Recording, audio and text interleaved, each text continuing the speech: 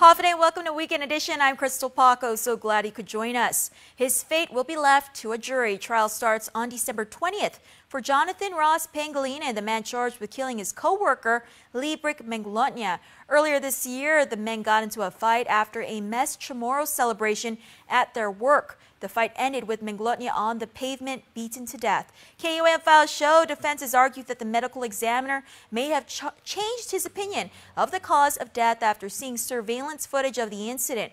According to defense, the men were engaged in mutual combat, and Menglotnya died from trauma caused by a fall that happened after the fight. It's a problem in most villages. Stray dogs are roaming the streets, posing a public health hazard, as well as threatening passersby like runners or children walking to and from the bus stop. What can we do to control the numbers? Here's more. The bottom line is it's a growing problem. It's always been a problem, and it continues to grow. Jotnya Mayor Jesse Bloss is talking about stray dogs. About a week and a half ago, there's a lady who normally takes this road, Planted Road, as her route for running. And she does it on a daily basis. And she had walked into my office and was concerned because she got bit. She was bitten by the dogs. Stray dog numbers are out of control. A count of the island's stray dog population shows thousands of canines without a place to call home, leaving them to areas like the jungle. Palantet is the Palantet area in the village where we see a lot of our stray dogs, because there's a lot of jungle here, places where they can hide. So anyone can be walking, running, riding a bike, and they come out of nowhere. And these dogs are somewhat aggressive, especially when they're looking for food. Approximately 25,000 strays and counting. Guam Animals in Need Executive Director Allison Hadley says that count was done in 2014. Spaying and neutering is pretty much the #1 way to handle this situation, though. It's the only way. You can't kill your way out of the situation. It's spaying and neutering only, and because if you just try and kill your way out of it, you basically create what's called the vacuum effect. If you remove a population of stray animals from their general area, because we have such a problem, there's just going to be a new group that moves in right away. So the best thing to do is spaying and neutering, and then basically allowing them to live out their lives in their established territory. But of course, if they are aggressive and that sort of thing, like we are seeing more and more often. Fortunately, the Jotnya runner is doing okay. She continues to run. This time she's carrying a nice broomstick with her when she runs, and that's to protect her. But she continues to run because she likes to run. It's a really nice area to go and run in the morning. But again, she's looking out to protect herself. So now she's carrying a long broomstick with her. She followed protocol, seeking medical attention and reporting it to authorities. The first thing if you get bit is you need to go to the hospital. You just need to go to the hospital first and foremost, and you need to inform animal control or GAIN or both, because we need to know where this animal's at, because there may not be rabies on Guam right now, but it's not if, it's when. I mean, it's a very real thing. We've had rabies in the past, and it's a very scary situation. You know, people did pass away, and we really, because we have such a much larger number of dogs nowadays, it would be a really bad thing to get involved with. So take those steps, and then animal control and GAIN will work together to try and remove that animal, figure out what's going on. Hadley admits agencies and groups working to control stray numbers are often underfunded and understaffed. Another roadblock, the price of spaying and neutering, which is why GAIN continues efforts to make it as affordable and as accessible as possible. Get your animals fixed. We don't need any more animals on this island. We should just try and focus on the group that's here now, and keep them healthy, keep them safe, keep the people safe, and then just kind of go from there. For more information or to report a dog bite, call GAIN at 653-4246 or Animal Control at 300-7966. Although FEMA individual assistance for Typhoon Mangkhut was denied, the U.S. Small Business Administration is on island offering low-interest federal disaster loans to Guam businesses, nonprofit organizations, homeowners, and renters. Joan Ugancharfaris has more. Cynthia Cowell is the Public Information Officer with the Small Business Administration Office of Disaster Assistance and is currently on island with other representatives to help island residents who were affected by Typhoon Mangkhut, which struck the island in early September. SBA disaster loans offer an affordable way for individuals and businesses to recover. We are offering a disaster loan program that's available to businesses of all sizes, to private nonprofit organizations, homeowners, and renters. As soon as we found out that the presidential declaration was denied, then SBA came in on its own authority to help out whoever we can. A disaster loan outreach center has been set up at the Istanbul Gym in Dededo since Tuesday and is open Monday through Friday from 8 a.m. to 5 p.m. There are computers set up and they can walk you through the application process.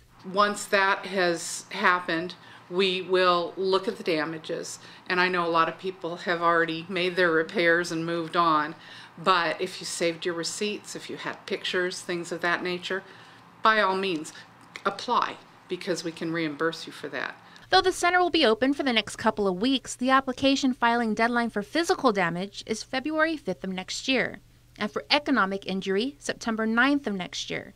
For homeowners, SBA can offer up to $200,000, and for homeowners that rent, they can get up to $40,000. For homeowners, they need to show that they own the property and that they are responsible for the repairs. And for renters, if they don't own the property, but they are responsible for the repairs, they need to bring a copy of their lease so that they can show this. But the main thing is apply. According to Cowell, for businesses and private nonprofit organizations, they can loan up to $2 million for physical damage or economic injury. Which is something that happens to a business when it has to shut down for a period of time, or tourism has dropped off. The electricity was out for a couple of weeks. They just lost income because of that. We can offer working capital loans so that a business can stay in business and pay their mortgage, pay their bills, keep their employees on staff until things pick up. If you don't make it to the Outreach Center, you can go online and apply at disasterloan.sba.gov/ELA. And for more information, you can call the Customer Service Center at 800-659-2955. Reporting for Guam's News Network, I'm Jonah Goncharfris. One local firefighter with U.S. Naval Base Guam Fire and Emergency Services recently obtained the highest medical qualification an emergency responder can receive and is the first on island to do so. Joan has more. Since 2011, Agate resident and Guam Air National Guardsman Romel Magan has been a firefighter and emergency medical technician with the U.S. Naval Base Guam, and it's something that he's always wanted to do. After becoming a firefighter, I started getting into the EMS field, and man, I just fell in love with it, so I wanted to take it to the next level. The next level? Well, that would be the National Registry EMT Paramedic Certification, which is the highest and most difficult to obtain. There's 4 levels. There's an EMR, there's an EMT, there's an advanced EMT, and then there's a paramedic, which is the highest level a person can attain for a pre-hospital setting. So what made him decide to go for such certification? I was an EMT and I always wanted to progress, so when I got the opportunity to do it, I said, I'm going to take this. I want to provide better care, while in the field or while wherever I'm at. So I said, I'm going to go in and do it. I just want to become better. Magan approached his chiefs explaining to them how much he wanted to do this program.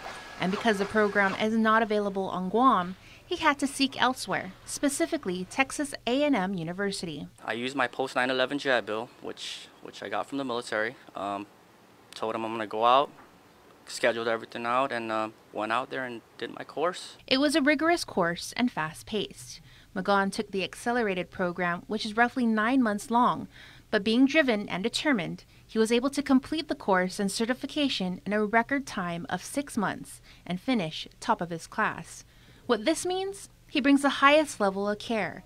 As a paramedic, Magan is considered advanced life support and can administer a range of medications, assist patients with respiratory complications, and perform advanced electrical and invasive surgical interventions. I like to put it as a walking nurse in a way. We get to do all kinds of stuff that we can do in a hospital setting. Naval Base Guam Fire Chief Gifton A. Lawrence says it adds to their capability. Our scope of service is to provide advanced life support services to Naval Base Guam installations, and we also provide advanced life support services and basic life support services to the community through our mutual aid agreement. According to Fire Chief Lawrence, he hopes that Magan's story motivates and inspires other local firefighters to achieve such certification, adding that his accomplishment is truly significant to Naval Base Guam Fire and Emergency Services. Magan, he represents a field of firefighters that's motivated. This is not a job for him. This is a proud profession, and we're glad to have him. Of course, none of this would be possible without a strong support system, namely his wife, Jamelina, and his daughter, Faith. My wife definitely supported me. I mean, she was the one that pretty much gave me the go. I talked to her before I even brought this to the table to the chiefs, and I said, you know, what do you think? You think is it worth it? She looked at me, she said, you know, if you want that, if this is what you really want to do, I'm not going to stop you. You know, you only live once, and make the best out of it. Reporting for Guam's News Network, I'm Jonah Charfris. Every year around Christmas time, Santa makes a special visit to Guam's elementary schools. Though he's not carrying a sack of toys, instead, he supplies the gift of school necessities. Carmen Terlahi has the story.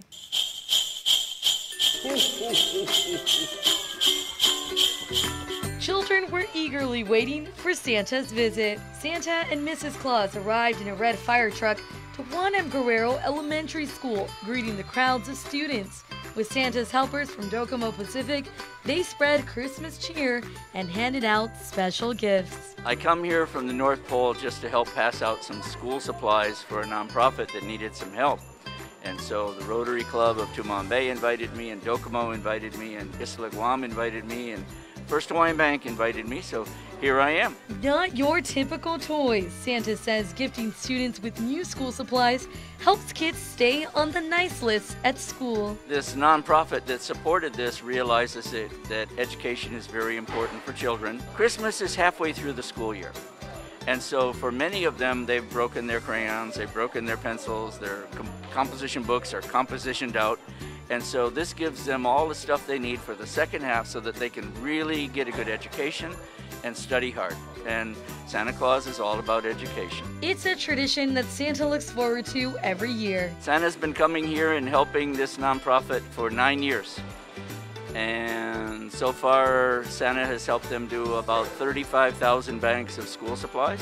This is all about companies and corporations and people who have giving back to the community and helping the children. And I think that's a great thing. And so for all of them, Santa gives you a big thumbs up. The Christmas duo will be checking their list twice at every village elementary school. Their next stop is Liguan Elementary next week, Friday.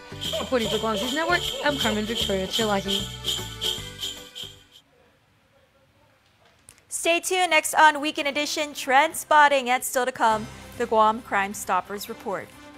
There are more ways to experience Guam via KUAM News, giving you what you want, when you want, and how you want it. From smart devices, Alexa, what's in the news? Here's your flash briefing. Over the web, on mobile, on streaming platforms, with immersive, interactive formats, and via social media where it's more than just content, it's conversation. More ways to keep you informed and entertained whenever you want it, wherever you are, on whatever device you're using.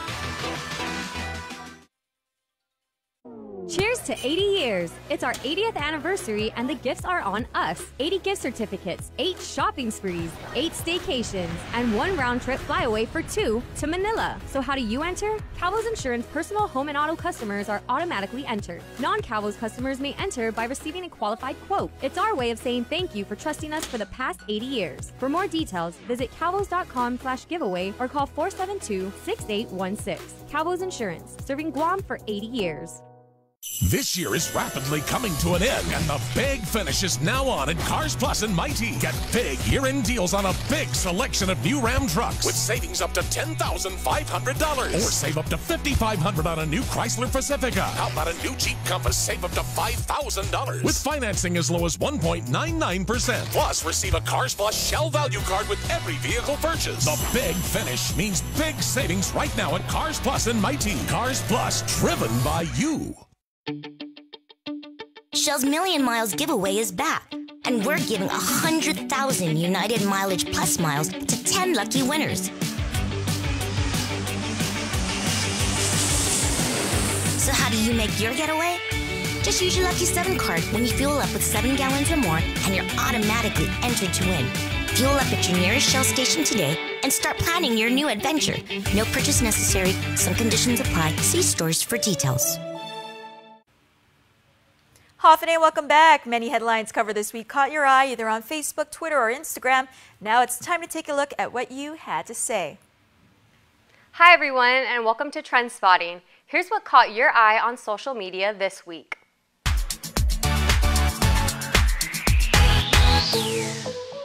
The 45-year-old man who was reported missing in Malolo was found alive and well this past Friday, December 14th. Michael C. Guerrero was last seen crab hunting on Wednesday. Local first responders and military partners searched the area for nearly 2 days for signs of Guerrero. GFD spokesperson Kevin Riley confirms that Guerrero was located around 10 a.m. Friday morning, and he is in good health. GFD extends its appreciation to the community and agencies that provided assistance for this mission. Here's how the community responded during our Facebook Live coverage. Michelle Santos says, "Thank you to everyone for their prayers. To the volunteers, the search and rescue team, and most especially our ancestors. Thank you for bringing my dad home." Maria Chargaloff says, "God is good. Thanks to search rescue efforts, GPD, GFD, CG, and all volunteers." Due to the Agriculture Improvement Act of 2018, cockfighting may become illegal on Guam. Congresswoman Madeline Berdalio says it's disappointing the community's views were not respected as she put up a fight earlier this year on the issue. Governor-elect Lou Leon Guerrero also stated, quote, "I am deeply disappointed that the United States Congress has once again disrespected our local rights and cultural practices by including a ban on cockfighting in the recently passed Farm Bill. Cockfighting has historical significance on Guam and continues to be a regulated practice today," end quote. The community online had some mixed feelings about the issue. Ethan J. argues that cockfighting is a part of Chamorro history. He states, quote, "These things are the kind of stuff we pass from generation to generation. What now are the people going to do with all the chickens that they raise? You do know these cockfights made fun and loving memories and bonds stronger. Chickens and cockfights are like our heart and life, like our hobby and entertainment. We live what we want and we do what we gotta do to live that way," end quote. He goes on to say that he is in disagreement with the bill. On the opposing side, Mrs. Cash 214 says, quote, "With all due respect, animals are not for our entertainment. It is inhumane, cruel, and completely awful," end quote. With no vote in Congress, the bill for a ban on cockfighting is just waiting for President Trump to sign into law. It was an epic battle between man and fish. An avid kayak fisher catches what he says is a world record in the sport, reeling in a tuna weighing over 100 pounds. Raf Vargas is a Puerto Rican native who's lived on Guam for the past 3 years. Pedaling a kayak a few miles off Guam's west coast, he was patiently waiting for the perfect catch. He was about to call it a day before his luck changed. The dog-toothed tuna weighed about 170 pounds. Vargas used a method of vertical jigging with equipment intended to hold only 30 pounds. He eventually caught the monster at 700 feet deep. Vargas is proud of the record he set, caught on Guam and on camera. He now waits for the next perfect condition for another fish to bite. Here's how people responded online. Roman Solace 9 says, "Congratulations on the catch. I'm glad to see we still have fish on our side of the world. We must also take control of our fishing from outside fishing boats from other countries."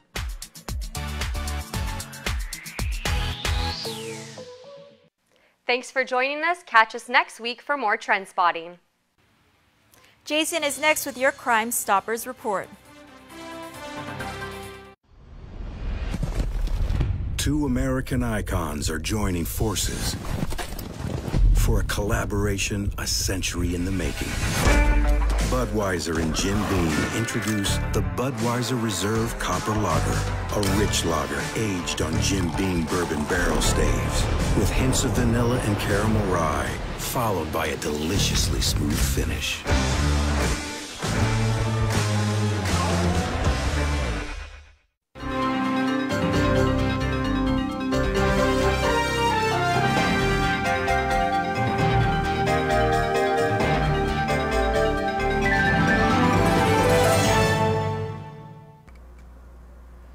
If you get nervous about having dental treatment, you're not alone. An estimated 35 million adults experience anxiety or nervousness at the simple thought of visiting the dentist. As your dentist, I strive to make your visit as painless or pain-free as possible. And I frequently tell my patients that in the 21st century, if we can give you medicines to put your tooth to sleep or medicines to take an infection or toothache away, we can surely give you something to help relax you and take all fear away. No one ought to sit in a dental chair thinking of bad childhood memories or fearing injections. If you're a dental coward, but you really do want your teeth fixed, don't wait until the pain is killing you. Come in, tell us your fears, and set up an appointment. We have convinced many that dental treatment doesn't need to be scary anymore. For your helpful dental minute, I'm Dr. Kenny Bourgeois of Paradise Smiles. You shall never know all the good a simple smile can do.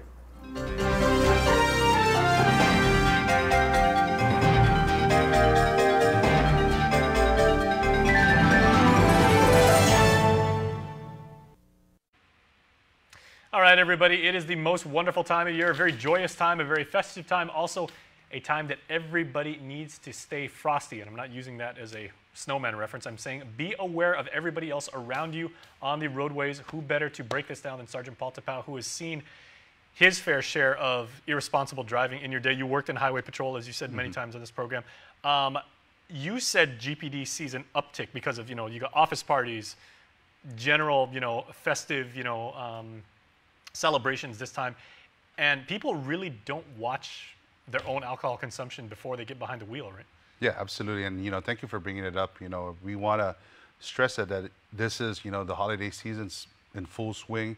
We're starting to see the Christmas parties. We're getting the invites to attend some of the Christmas parties. People come back from the States. Yeah, absolutely. And, people celebrate. And, there's nothing wrong with celebrating, but we ask that we be responsible individuals when we're celebrating.